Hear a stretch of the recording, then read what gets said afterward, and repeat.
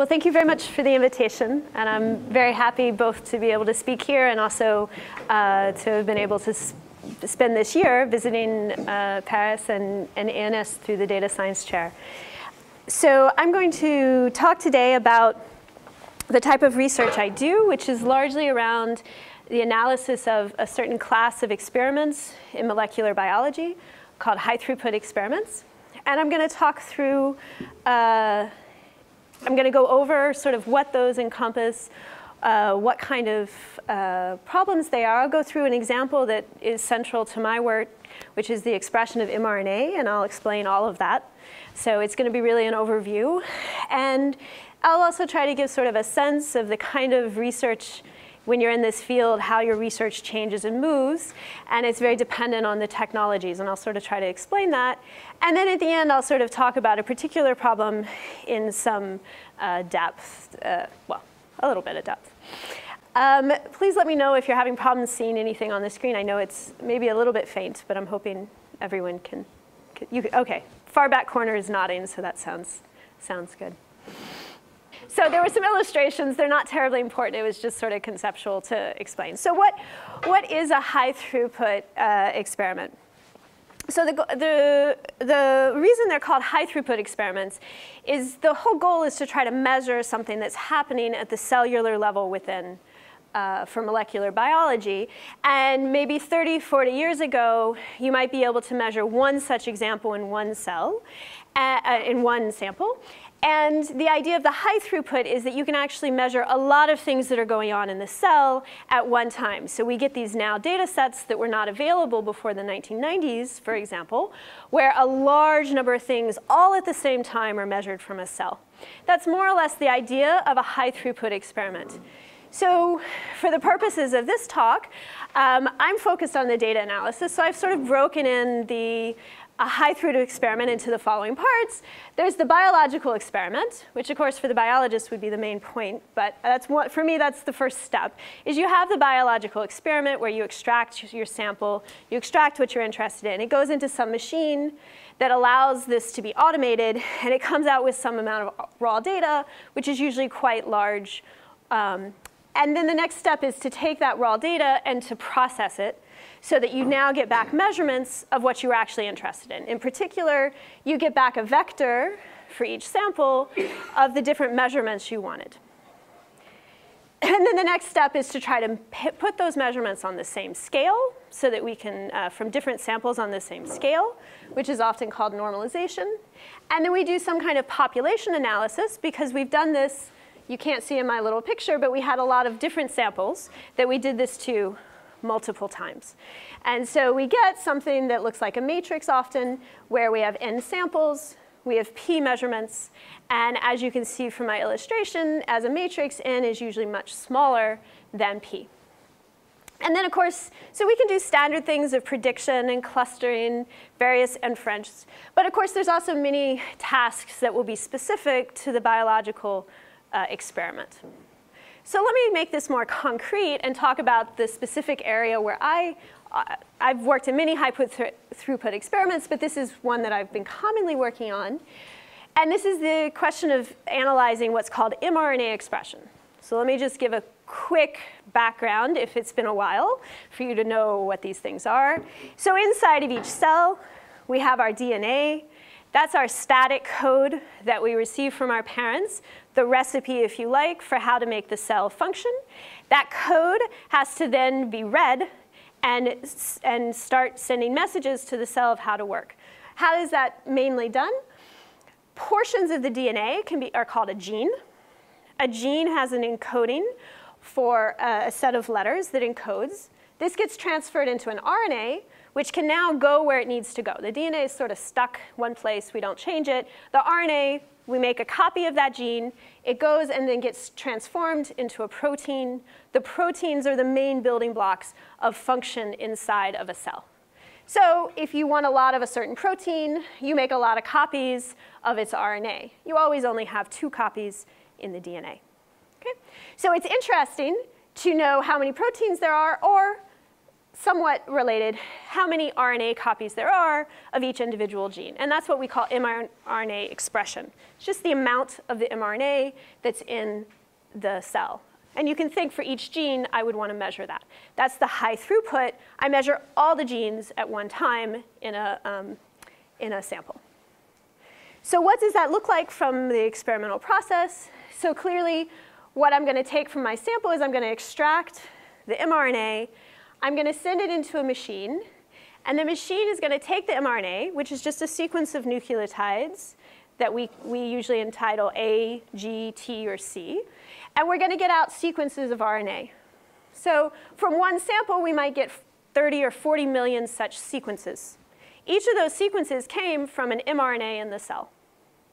And our goal is to transform these sequences into a measure of how much of an individual gene is. So the idea is we have some known gene, right? Suppose it's human. We know the whole human genome. We know the gene in the DNA. We get a whole bunch of these RNAs. And we try to determine which of these correspond to this original DNA. And of course, we have lots of these genes. So it's a competition. We have to figure out where the best match to them is, because they do have errors. So that's the example of the sample processing that is needed for this particular technology. In the end, what do we get out is for each gene, so we have P genes. For each gene, we just get a count of the number of mRNAs that seem to have matched to this gene. And that's the vector that we would then work on for data analysis downstream. Then the next step, I said, was normalization. What does this really mean? Well, and why do we need it? That's maybe the more important question. So we've done this on multiple samples. So we have for each sample a vector of all the counts in the gene. And we could just put these into a matrix that's n by p. And we could just work with that. But that's actually problematic, because each of these high throughput experiments are complicated experiments that have sensitivities and biases that can vary slightly from sample to sample. So I think you can just barely see it, but these are supposed to be box plots of individual samples. And I apologize. I'll just tell you there's sort of 4 box plots you might see here, and there's 4 here. These are all from the same basic setting. I think I took this from someone else's paper on batch effects, where these are all normal bladder cancer samples that have been measured.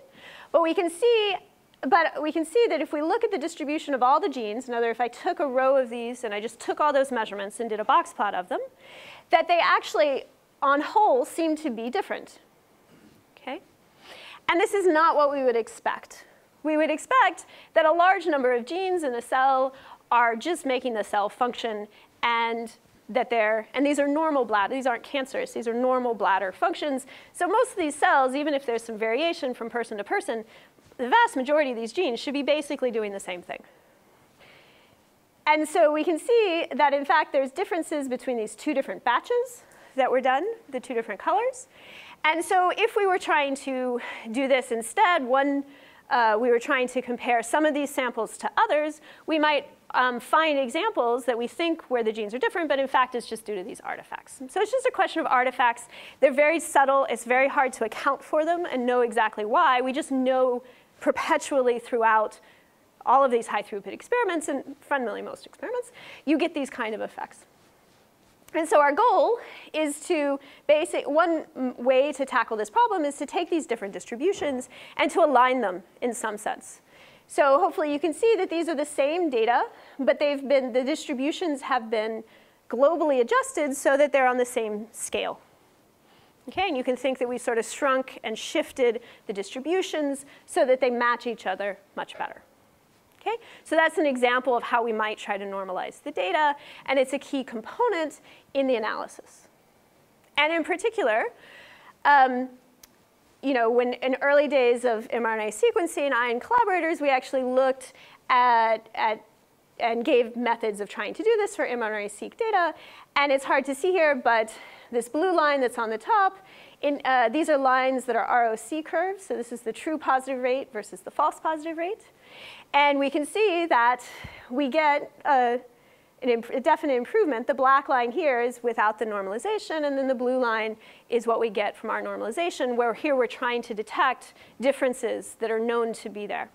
Right? So we get a much higher rate of being able to detect such differences by correctly normalizing the data. So it really does make an impact. And it can be rather substantial depending on the size of how variable these effects are. And the larger your data set is, the more of these effects you're going to have, just because the experiment is done many, many more times.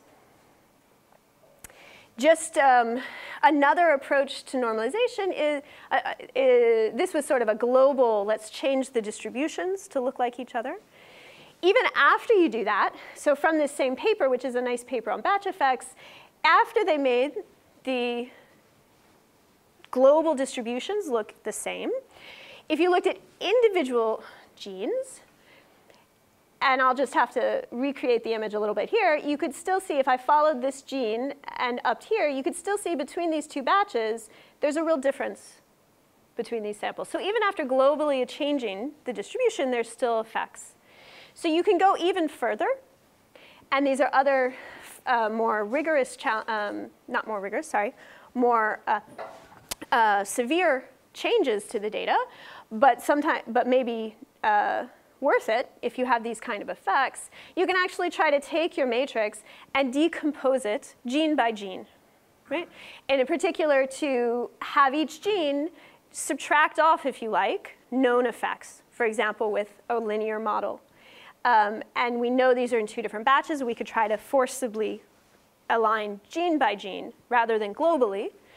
And we can even try to search for unknown effects. We happen to know here there are multiple batches, but you can be in other situations where it's clear there's differences, but you don't know what. Each sample seems a little bit different from another, and we want to make them all look similar.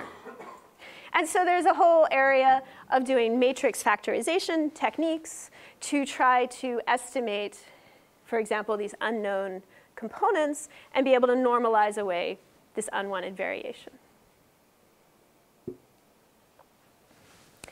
So that's a key component of the high throughput experiment. And then the last component is the component that probably most people get most interested in data science, because the data's been cleaned up, you have this nice matrix, and you can start asking sort of data analytic questions that are of great interest. So of course, as I said before, we can do prediction, clustering, inference. All of these standard toolboxes in data science can be applied to this matrix, of course with the caveat, like so many modern data sets, that we have more features than we do samples, so we're in a high dimensional setting. So all of that is true. But I would also say that in this particular area, there are certain strategies and approaches that are common to how we approach such an analysis that are maybe a bit different than are found in many other data science applications. So I'll talk about a common example, which is called differential expression analysis. So expression, again, refers to mRNA expression, the amount of gene. Differential means we have two different groups. So here I have my matrix and say this set of samples comes from one group, this set of samples come from another group, and my goal is to find those genes which well separate these groups. Now, here, that's not super hard. Almost all the genes look like they separate the groups. That's just so that I can make sure you can see the difference in the groups, but obviously it's not always that straightforward. And so we want to identify the genes that separate these groups of samples. So I would think that in many data science settings, a standard kind of approach that we would take to try to answer this question is to think about this from maybe a prediction point of view. I have two groups, and I want to identify what, I want to be able to predict which group you would be in based on your gene expression. And then I would, since my goal is not just to do good prediction, some settings it is, but in this setting, that's not my setting, my question. I want to actually know which genes are important and which aren't. I'm going to want to use some kind of method that allows me to, be able to go back and figure out what genes are important. So certain black box methods might not be super appropriate here. But usually, regardless, you would try to use something where you build a large a model from a large high-dimensional space to be able to predict it, and then try to figure out which features are important. So in practice, that is not usually done in these sort of settings. these high-dimensional models. Prediction, yes, maybe, but for these questions where you really want to identify the genes, that's not the usual approach. The usual approach is what I would call a marginal approach, where instead of trying to work with all the genes in one big model, for each gene, we do an individual test of whether that gene appears to be different between the two groups. So for example, for each gene, we run a t-test between two groups to compare whether they have the same mean. Okay? And so this ignores possible correlations amongst the genes and doesn't try to build a holistic kind of model in that sense. So from that sense, it's quite different from sort of, lasso with sparsity or other types of things you could imagine. Maybe what it would be most similar to in sort of standard data science literature are things like sure independent screening, which also takes sort of a marginal approach before they build a model and things like this. So why do we do that? There are actually, well, it's simplicity. So that was initially probably important for certain people, but it really also gives an enormous advantage in biological interpretability. So in particular, the genes are highly correlated. It's not that we don't think there's correlation. There's an enormous amount of correlation and redundancy intentionally within a cell as to how the genes function. The genes are in cascades of pathways that changing somewhere in the pathway being changed causes all the other genes to cascade and have a similar effect. Those pathways interact. It's very, very correlated in a very complex way. And what is generally most relevant to collaborators who are the biologists who are working on this, is to more or less have a good sense of the strongest genes that are changed, even if they're highly redundant with each other. We're not trying to get like the sparsest solution in a certain sense. We're trying to get the most biologically relevant solution. And so the most common strategy is to then, after you find a set of reliable genes, to then use known biological information on them to try to then piece out what's going on in these complicated cascades of pathways. So it doesn't change the fact, however, that we're in a high-dimensional setting. And so there are clearly things we have to worry about. It doesn't solve the curse of dimensionality in any way. It just changes our approach to it, if you like. So the standard way to deal with that is to think about the issue that I'm doing thousands of tests.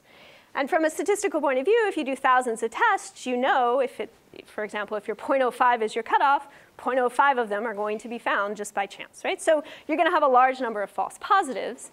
And this is what's called multiple testing. The multiple testing problem. And so when the high throughput experiments started to become really common in the 1990s, you had a huge growth in the multiple testing literature to address this and to try to create measures of multiple testing correction for these settings. And further, the other component that's usually done for these marginal tests are to recognize that if I'm doing, for example, a test for every gene to see if it's different, that means for each gene, I'm going to calculate a mean for my two groups, a sample mean, and I'm also going to calculate some measure of the variance. And I'm going to compare the signal-to-noise ratio. So I'm calculating a lot of estimates. Right? I have maybe 10,000 genes, and each one I'm estimating 3 numbers on a very small number of data. So just by chance, for example, if we think about the variance of the sample, just by chance, we're going to get some really extreme variance values. Some that have very large variances, some that have incredibly small variances. And if I'm thinking about my signal-to-noise ratio, that's going to negatively affect my ability to see the right genes. Right? So the idea here is to use, this is a perfect setting for a type of regularization that's called empirical Bayes or shrinkage, where you actually, even though you're independently testing the variances, for example, we assume that they have some common features in them. In particular, we don't think that they're going to be very, very different from each other in a global sense. And so you can have some idea of trying to shrink or borrow information from the other genes to pull those extreme values back in. This is a kind of form of regularization when you do these kind of marginal tests like you do in high throughput experiments. And this is, again, another area that is of a lot of research interest within the world of bioinformatics and using these marginal tests. OK, so that kind of gives you an overview of the kind of questions and statistical and data analytic questions that are very common in, and the approaches, which I think are, more or less, the problems are very similar, but the approaches do have their own world. And so the other thing that sort of describes research in this area is constantly chasing new technologies. And what I mean by this is the technologies are constantly adapting and changing and getting better and asking new questions and so forth. So if you think about like the life cycle of research, if you're in this area, you can't get really attached to a particular technology. Even if you're only doing mRNA expression, you can't get attached to a single technology. Rather, you start to learn the principles of how the world works with these high throughput experiments and continue to adapt them. So if we go back to my original outline, where we can't see most of it, but still, if we go back to my original outline, what I described was mRNA sequencing, which was one technology, not the first one, for analyzing mRNA expression, about in the 2000s. And so as we said, this is sort of the general pathway through it. If we look in the last 3 to 4 years, what has been a new technology that's quite related, that's been introduced, is called single-cell sequencing. My picture's not helpful here, but let me say in words what should be showing up in the picture. Here, I have a little picture of a mouse. So I pretend my mouse is my sample. I extract a sample from that mouse, and say it's a liver sample or something like that. I take a collection of those cells, and from all that large collection of liver cells, I extract out the mRNA and I sequence them. So you can think I get the average for livers of that particular mouse. Well, in single-cell sequencing, as the name would imply, rather than taking the average of all these cells, I'm going to pull out one cell. And I'm going to look at only the mRNA in that cell. Okay? And then after that, I do all the same things. I sequence the mRNA, I get the counts per gene, I do the normalization. And a lot of the same questions stay. So this is one small, tiny change to answer a slightly different biological question, yet it creates cascades of effects throughout the analysis that you suddenly have to adapt to. Okay? So why would this one small change, instead of taking a bunch of cells, I take a small cell? Well, fundamentally, there's different things that happen. One is that it changes the design of my experiments. So again, the pictures don't really show up here, but I have multiple mice I'm going to do this to. Right? And why am I going to get a single cell? It's because I want to look at heterogeneity between the cells. Otherwise, an average would be a great measure. It's much more stable and so forth. We like averages. Unless we want to know how much variability within a single mouse there is.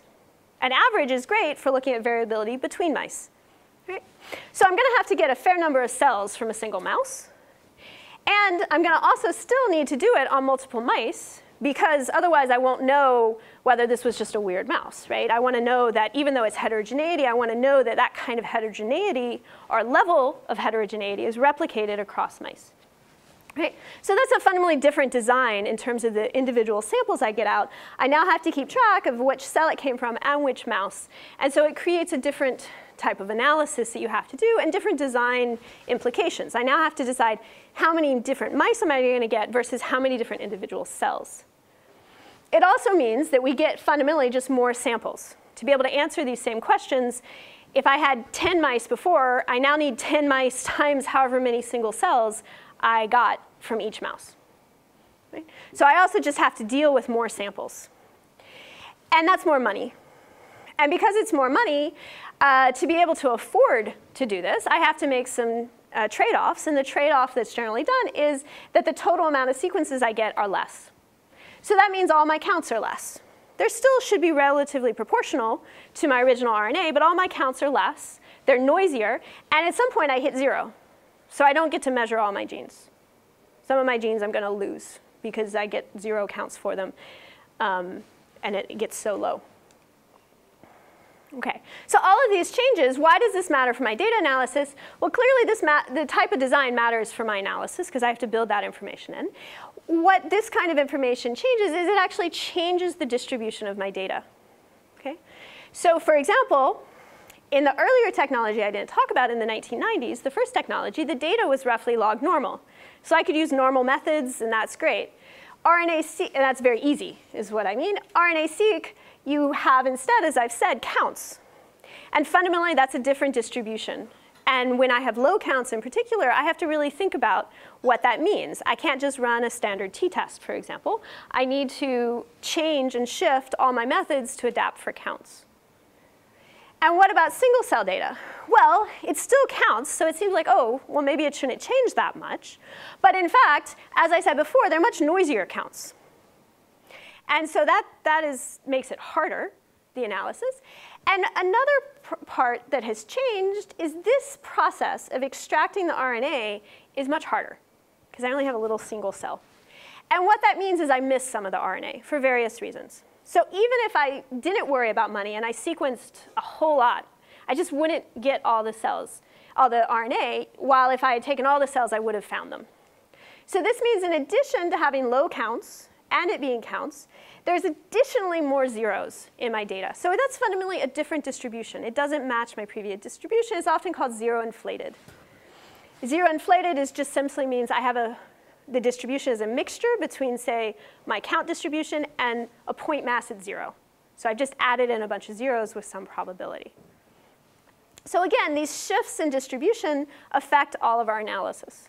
So for example, if I go back to the problem I was talking about before, where we do a single t-test for every gene, well, that was a great idea when I had normal data.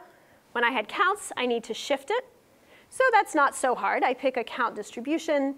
I pick an appropriate test. The shrinkage estimators, that takes a bit of work to try to make those work into counts. And then you can see once I go to single cell, now I have yet another distribution. And so I, again, need to change, have new tests, and so forth. So you get these ripple effects where you're doing maybe some of the same exercises, but you have to readapt a lot of methods and use the things we learned before. We need shrinkage, we need this, we need that, and try to adapt them for new distributions.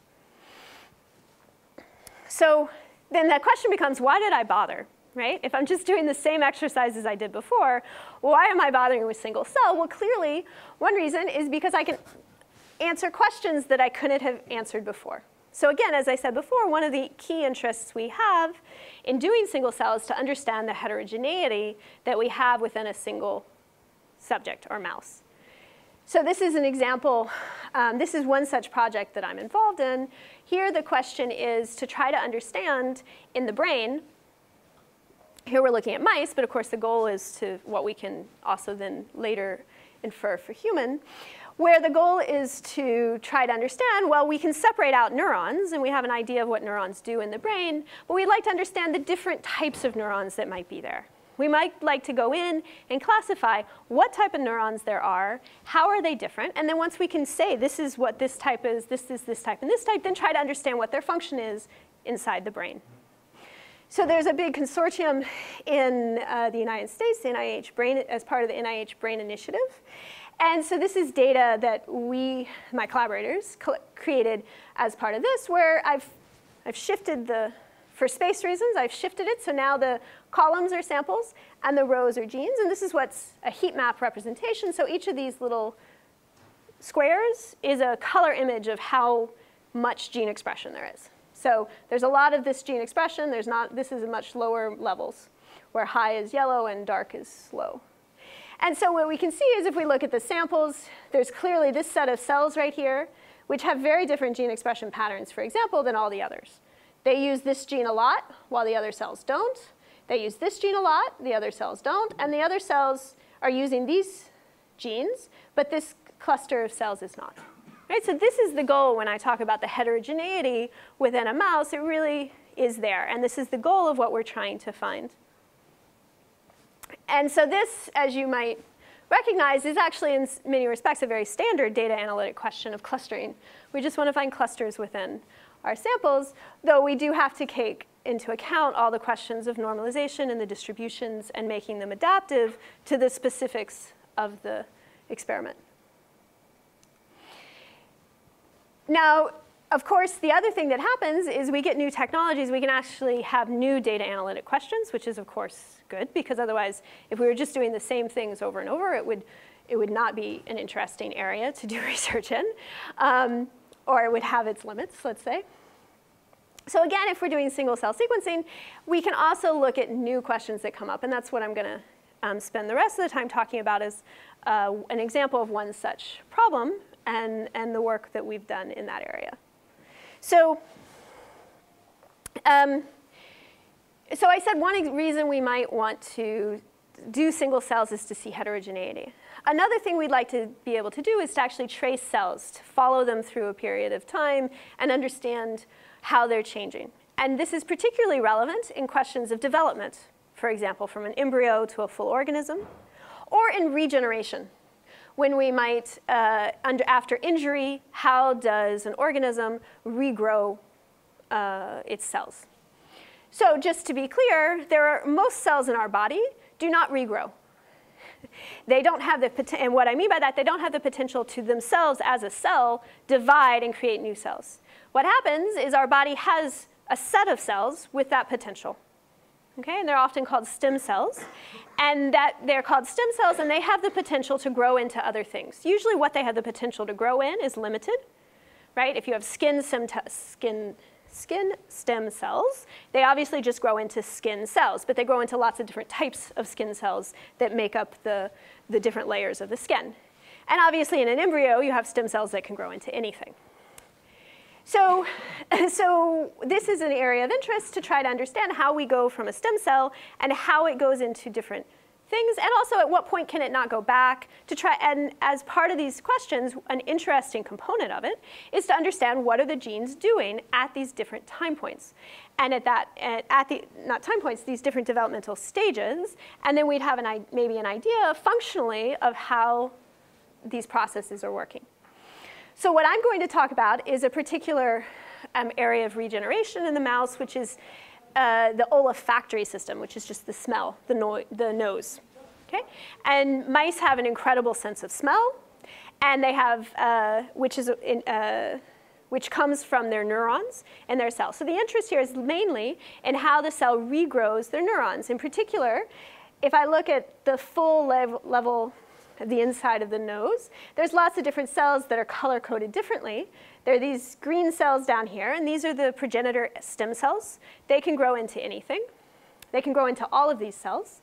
There are various types of neurons in different stages of this developmental progression, with these purple ones being the end. They're the functional, mature neurons. They don't divide anymore.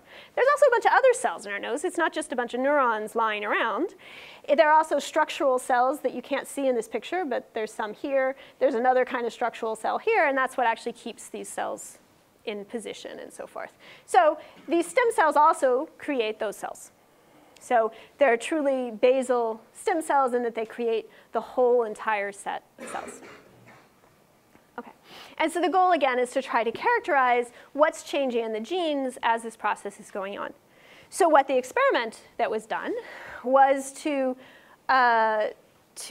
injure the mouse and leave only the green cells left, and then let the green cells grow, and at different time points go in and do single cell sequencing to see what cells were there, and then also what their gene expression, what their gene patterns were at those different developmental times. Okay? And that's the experiment. So we have a lot of time points. At each of these time points, we have many single cells from many different mice. And our goal then, what would we normally do? Well, we could think what we'd like to do is because we're in this bioinformatic world, we're going to do these marginal tests. So each gene, we want to just evaluate whether it's changing as the cell develops. So we could imagine taking for each gene, ordering the cell, looking at how it changes, and trying to evaluate whether it's changing or not for every single gene. This is like the t-test idea, only instead of having two groups, we now have this sort of continuous outcome, and we want to measure whether it's changing over time. So there's various things we could think about doing. We could imagine fitting a function to our data, for example, and then testing whether that function was a flat line or statistically different from a flat line. And those that were very far apart were changing a lot, for example. And then we do all these tests. We would correct. We would get a set of pictures. And in our ideal world, it might look something like this, where we have a bunch of genes. We have our individual cells. Again, the intensity, the color of each of these squares is the amount that gene is there.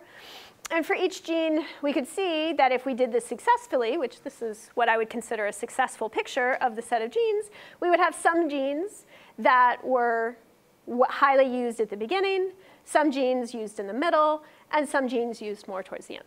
So that's our goal, is to be able to get this matrix of values. And then a biologist might look and say, oh, that's a gene I know, good. I'm glad you found that one. If you didn't, that would be a problem. They might, and that's these genes. And then they might try to look at these other genes and try to say, oh, look, these genes are all part of some pathway. So clearly the cell is requiring this process to happen and so forth. And that's like the next step. So the question is, how do we get to this step? What I described seems quite straightforward. So let's describe what the problem is in that step. What I have as data, if you recall, is I have these different time points. And this right now is just a cartoon. This is not real data. I have these different time points. And this is when it was just the green cells. And this is as the cells are growing back. And so I could do what I just described. And I could say, OK, well, this gene seems to be increasing. Well, it's not bad. Yeah, maybe it's different. And fit a curve, maybe. Try to test whether it's different than 0 and so forth. So what's the problem here? Well, the problem is, yes, I measured them at these different times. And yes, development is changing along this time. But this isn't really the developmental trajectory. What I meant by the developmental trajectory is how it was changing from a green to a blue to a whatever it was to a purple, right? But in fact, while I know the beginning is all green, I also know at the end it's a mix of colors, right? I wanted to, in some sense, order them by the color, the progression along that development, but ordering them by time doesn't do that. And in fact, at the end, these dark time points are actually a mixture of developmental order. So I'm losing that signal. If I knew that developmental order, this data that looks kind of maybe OK could look beautiful. That's the advantage of toy data.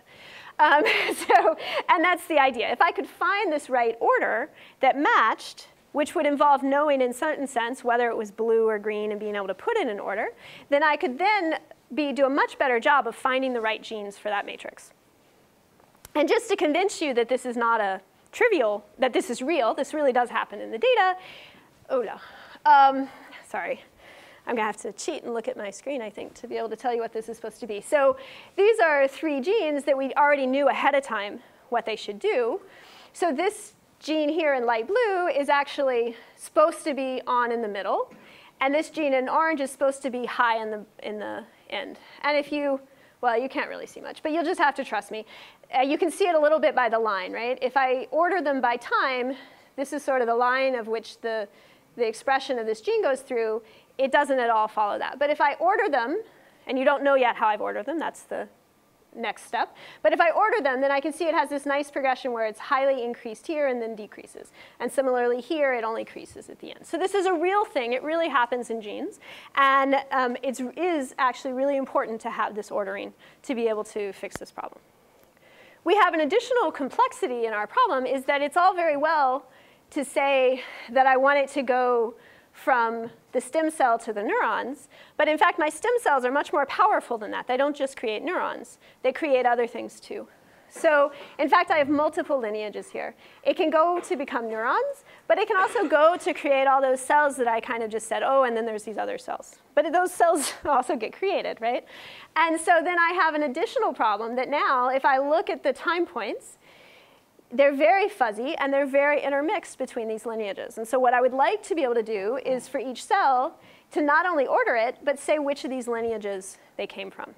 So in particular, if I take, that this particular cell comes from, is on both lineages, this cell is only on is after it's already split off and become a neuronal, and this cell is after it's split off and become one of these boring structural cells.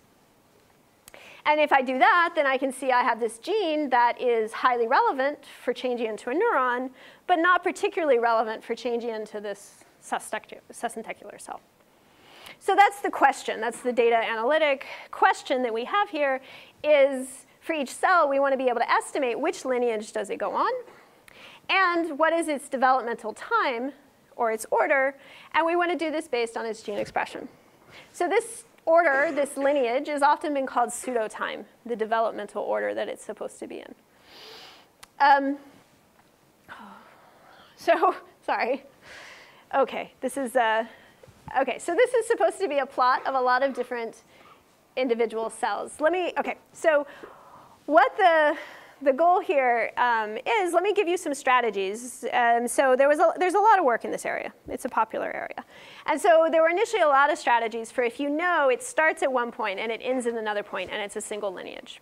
And I won't go into the details of how they differ, but the basic idea was if I can find some distance in this gene dimensional space, high dimensional gene space, and then I'm going to assume that that distance is related to their differential order, their developmental order, excuse me. Meaning that cells that are similar places on these developmental orders are going to be close together. They're going to have similar gene expression patterns. And cells that are far away should be quite different. And so if I think, well, if I look at gene expression space, if you like, this is supposed to be a picture of, there's supposed to be individual cells in my gene expression space, then the way that the way that most strategies, including ours, works is this idea that if I could find a path through these cells in this gene dimensional space, that path would be the developmental order of the genes. And then, and that the individual cell placements around this path is sort of noise around it, right? And then once I've done that, to get the order of individual cells, in some way, what I would do is I would take the individual cells, and there's different ways of doing this, and try to project them back onto that path so that they all lie on the path. We can think we're like denoising it in some sense. And that their order along this path would be their order in developmental time. And there's a lot of other details that are hard-coded in. This whole representation of the mRNA space, how you do it, it usually involves dimensionality reduction and so forth. But I'm not going to spend time on that, but fundamentally, it can be rather important for some methods. So we were faced with our particular setting where we don't have one lineage. We have multiple lineages. We have at least 3 that we know of. And so we want to have a way to both detect the multiple lineages and find these paths. And we want to also be flexible to find new lineages if they happen to exist. So what is our strategy? So our first strategy is what I would call step 0, which is just to simply cluster the data. The same example I showed earlier. Find clusters of different subtypes of your cells. And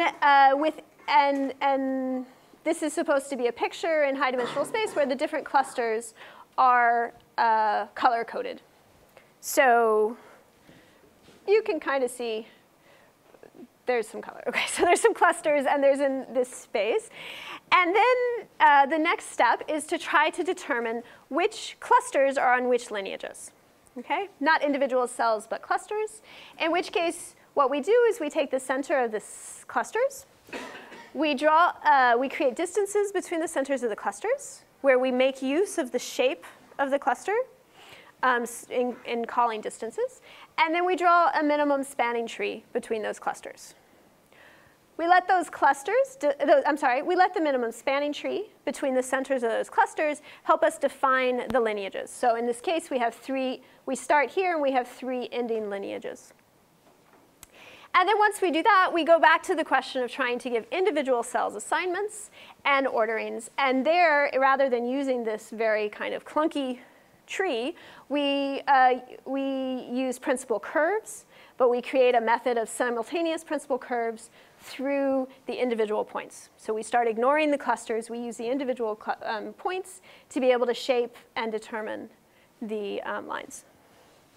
And that is where we got these orderings that I showed here, which was sort of the beautiful end result. These orderings are the result of taking only the cells that match on that turn into neuronals based on our data analysis, and ordering them according to their path through this line. OK, so just to give you a bit of a sense of like how this fits in the global, just to talk a little bit more about this idea. So the idea was building on other methods. And the reason we came to this was because in single lineages, we analyzed very closely how other methods were performing. And then we tried to figure out how we would best extend them to multiple lineages. And in particular, we find if we're trying to draw a line through points, it's not surprising, if you're familiar with principal curves, that principal curves gives much more robust estimates than other methods. For example, just using the minimum spanning tree through clusters or other techniques that are out there.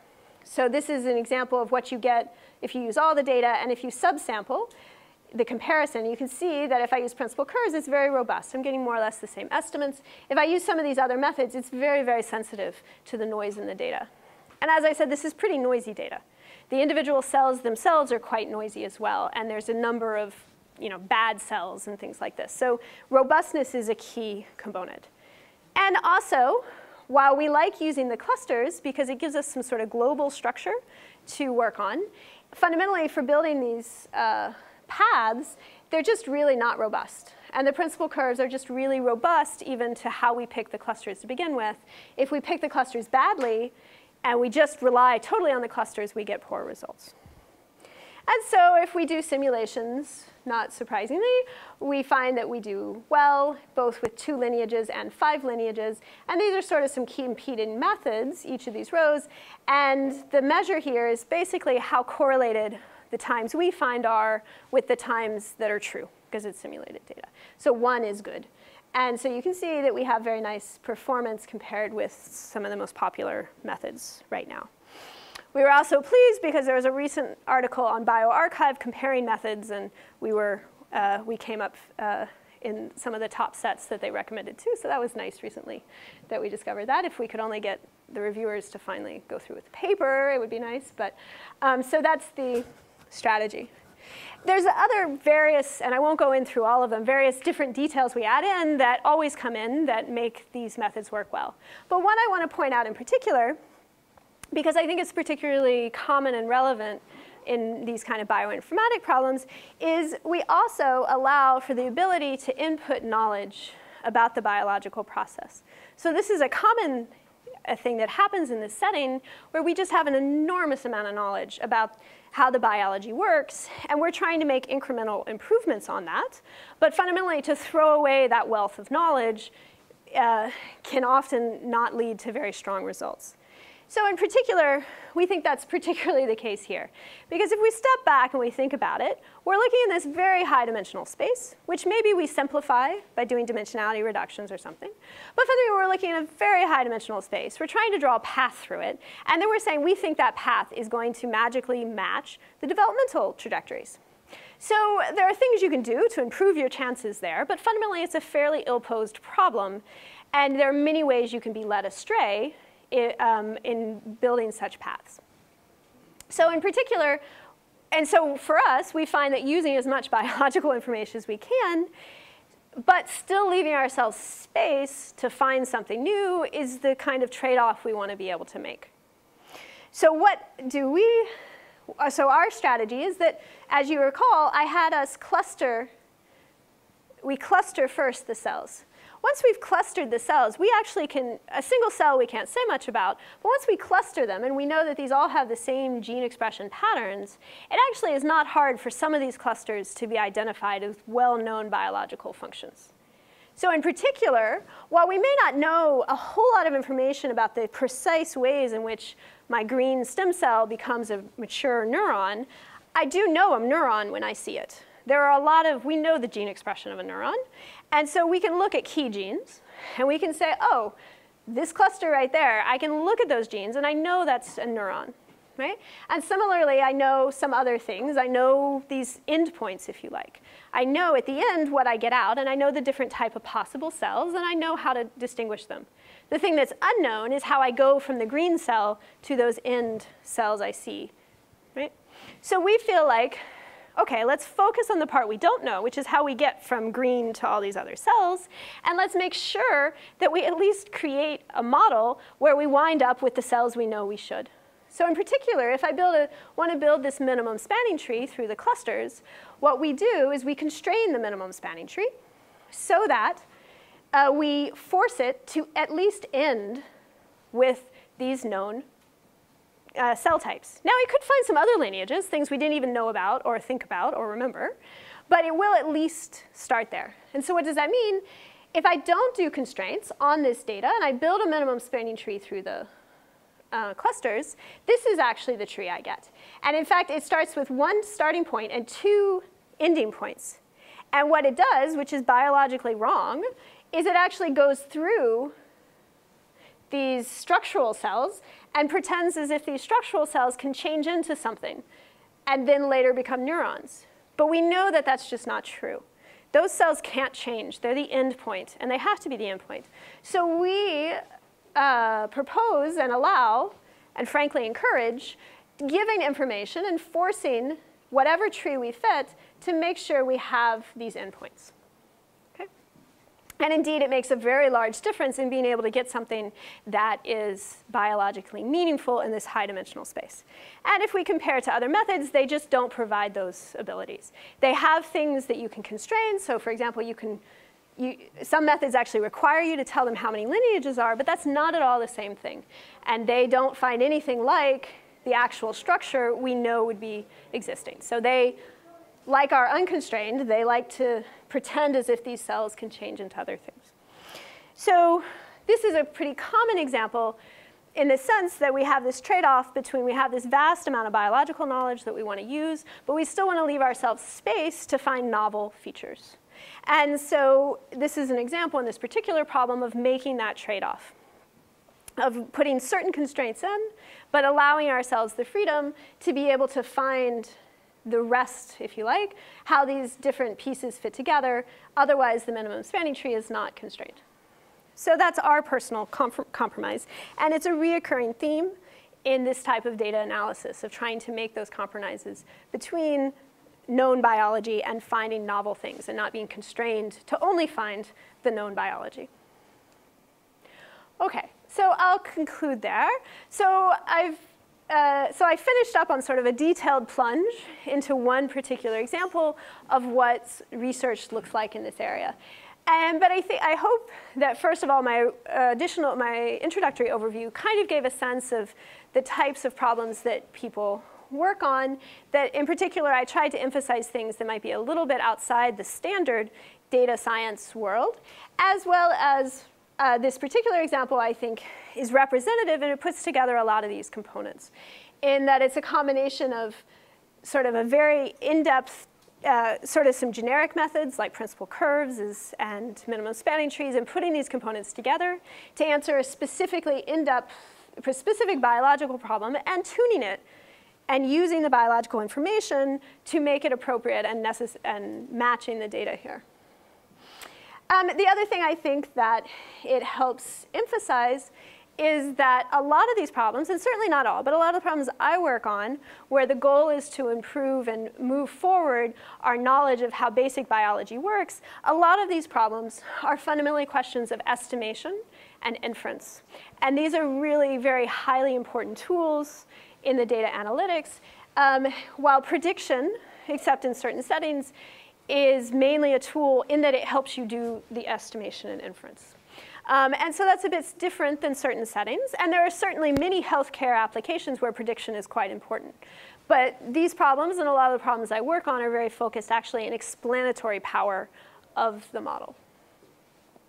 And it also, as I mentioned before, it emphasizes sort of this marginal approach to how you approach the problem and the tension between trying to add in known biology and otherwise. So I'll conclude just by thanking all my collaborators. This was a large project funded by the NIH and is actually ongoing with additional grants. And in particular, the last part of the talk I spoke about was the work of the joint student of myself and Sandrine Dudois, Kelly Street.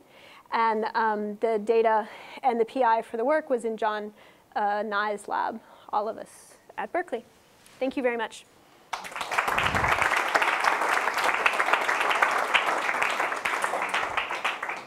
Yes, just one question about this example that you were giving about the spanning tree. So at some point you said, well, if I let the method run by itself, I find something which is not correct. I know it's not correct because there is one type of cell that I have identified that is not an endpoint of the tree. So it means that there is the method running by itself does not have enough data or is not smart enough to identify the correct result. what makes you think, when you have put the constraint that these endpoints are present, that the result that you find is reliable? That's a very good question. And fundamentally, I think it's a really ill-posed problem.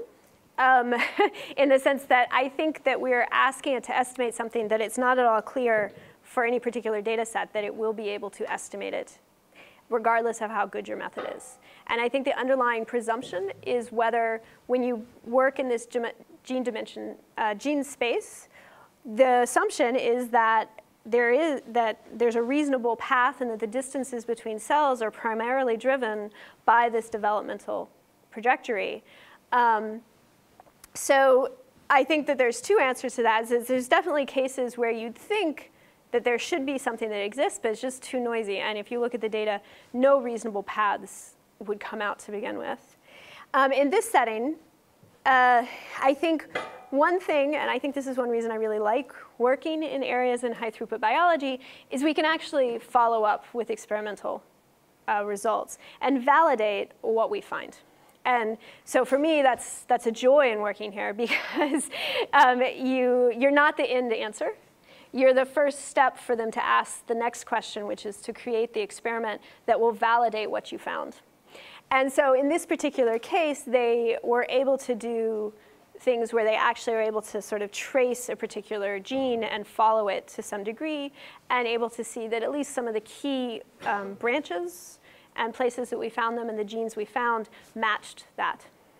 So indeed, that's one reason I like working here, because I feel that fundamentally, when you're in this setting where the explanation is so important, if you don't have the validation and the ability to go back and do follow-up, then I think in any setting you have that question.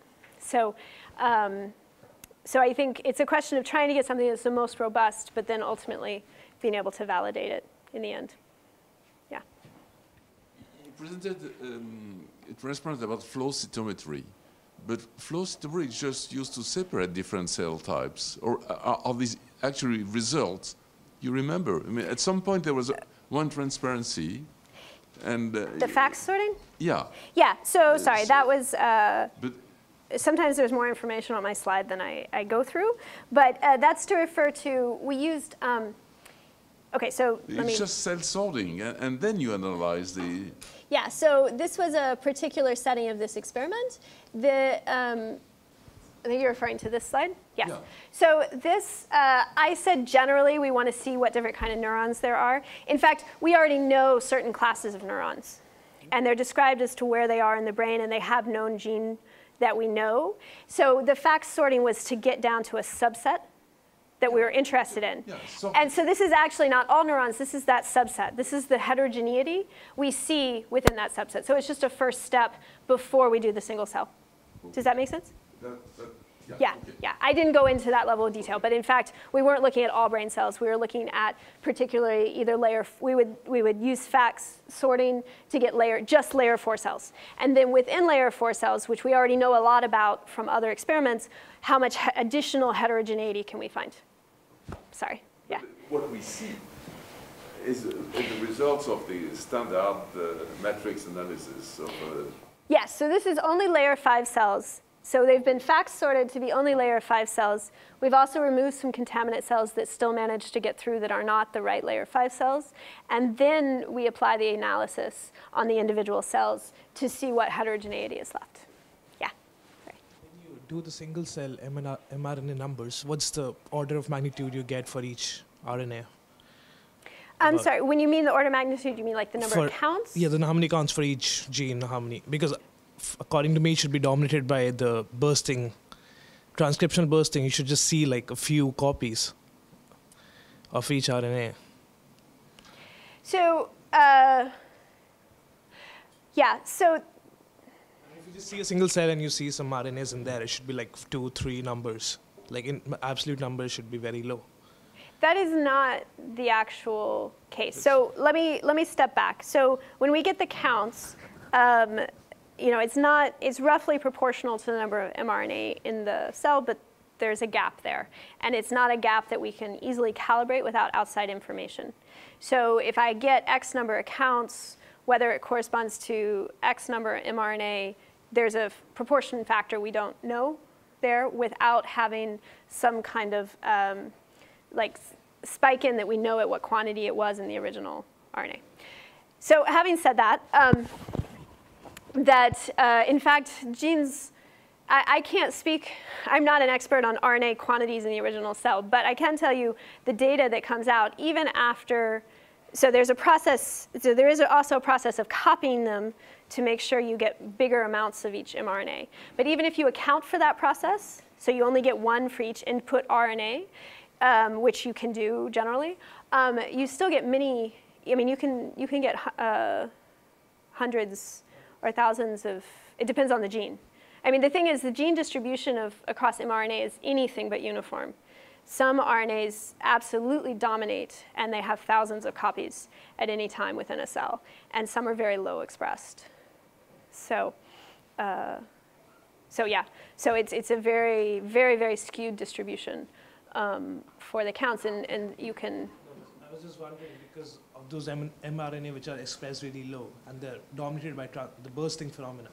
Like the gene so that's what I was describing as sort of the single cell, the zero inflated issue, that you can get when they're very low expressed. I just sort of waved my hands and said those were structural issues as to why you can get, there's no way you could have captured it even though it's in the cell. So bursting is one of those issues, that it comes and goes in a stochastic manner when it's that low. So it might be that at the instant you happen to capture that cell, there was none of it in there, but if you had waited X number of more instances, it would have been there. So in the sense of an average over a minute, it was there, but you're not able to capture it. So that's one reason, and not the only reason, for increased zeros in the single cell data. Yeah. Okay, thank you. Other questions? The audience? No. I think we should thank Elizabeth for her talk.